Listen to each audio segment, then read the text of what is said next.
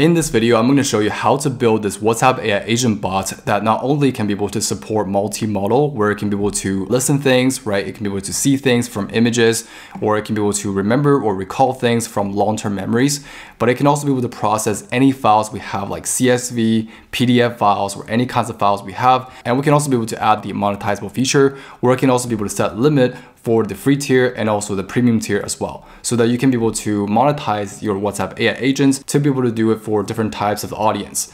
And also we can have a custom API integrations with the WhatsApp AI agents, so that we can have the AI agent here to query the data by simply just calling the API, right? Or maybe like requesting or query some knowledge that's pertained by your business API. Then you can have your WhatsApp agent here to query these things for you.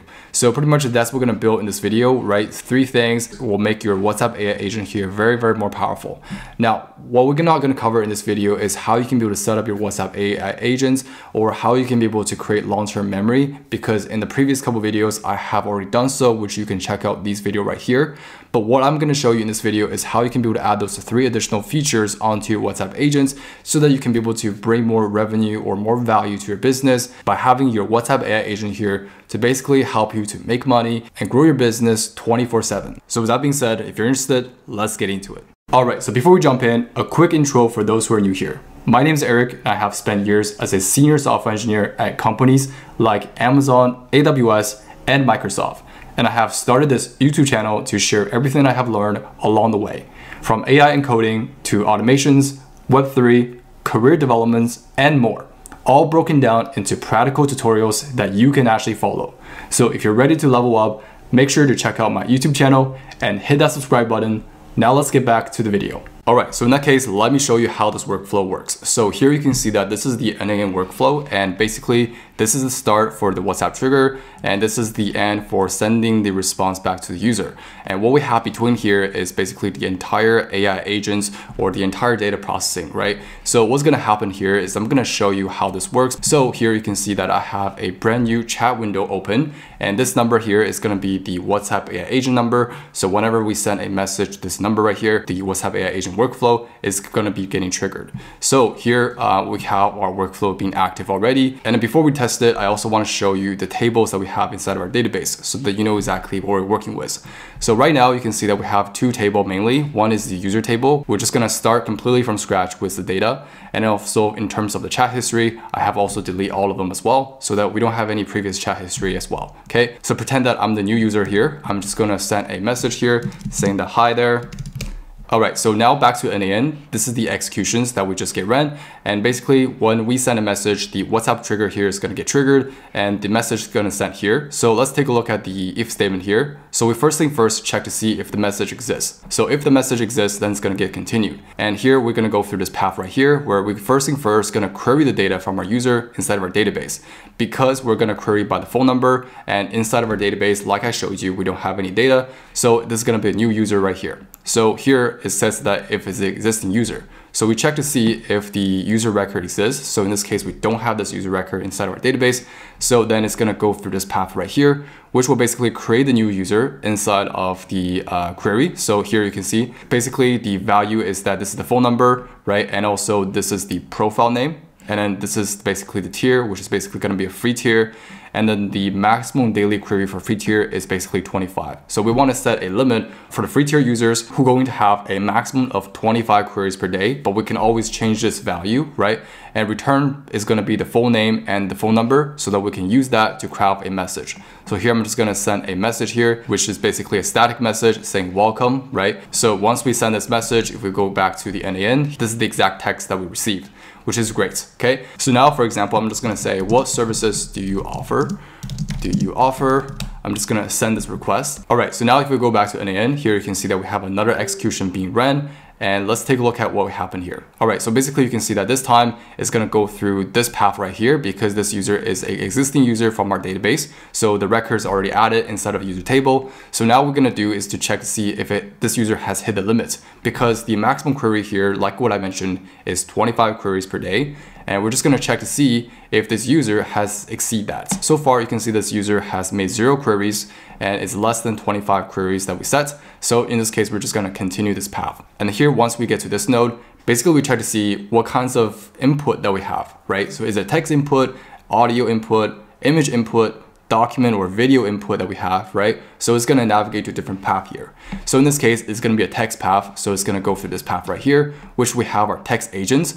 And you can see that the text agent here has two AI models. One is the normal model that we have, and the other one here is the fallback model. So whenever the main model failed, then it's going to rely on the fallback model to making sure that the request is being processed. And the other part here is we're also using a Postgres chat memory. So it's basically going to look through this table name, basically the n8n chat histories, and be able to retrieve 9 past interactions that we have inside of the conversation table based on this phone number right here, and be able to retrieve all those informations back to the text agents and be able to use that as context for making the decision. And you can see here the text agent here, because we are asking for what type of service does this offer, that is also going to make a API request call to the get categories to get all the information that we need to be able to craft a response. And here you can see that it's going to do some data cleaning for the response, and eventually we're just going to increment the query for the user and send the message back to the WhatsApp.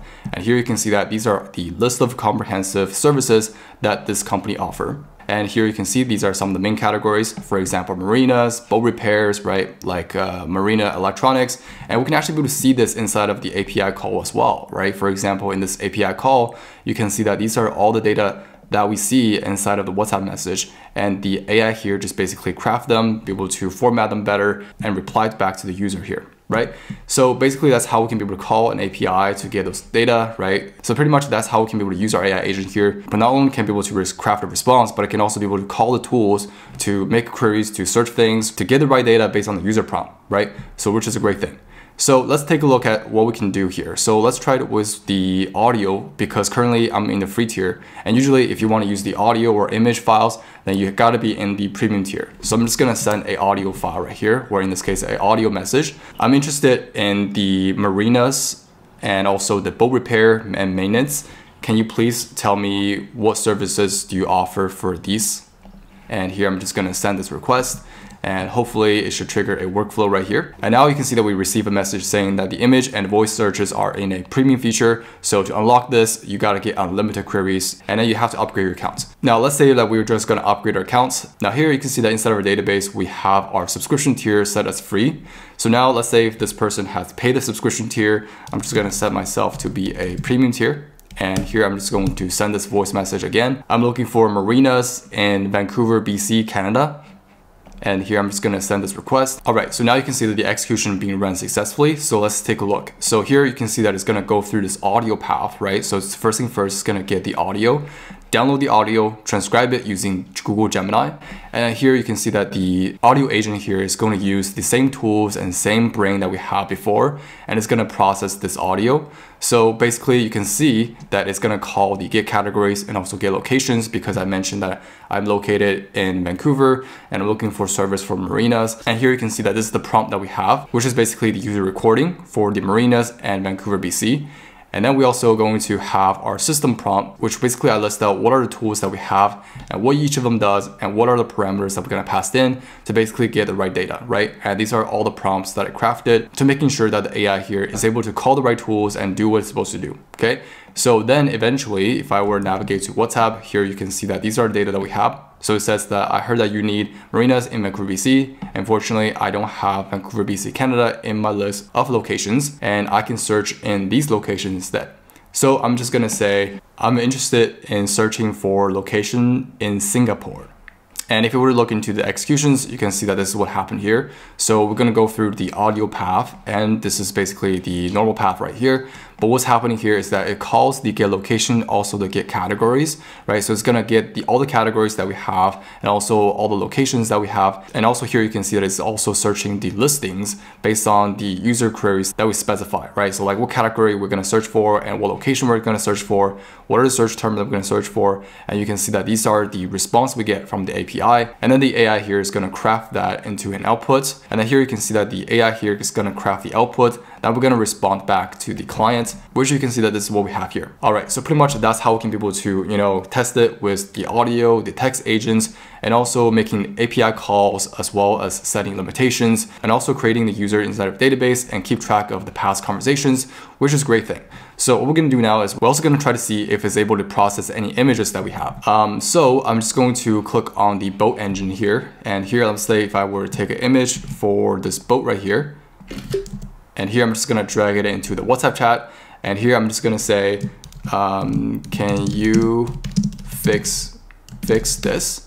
And here I'm just going to send this request. All right, so here inside of the n8n WhatsApp AI agents, let's take a look. So we have a workflow execution being ran. And let's take a look at what it did here. And this time you can see that it's going to go through the image path and it's going to send this request to the AI agents. Then it's going to respond back to the WhatsApp. So let's take a look at what we got.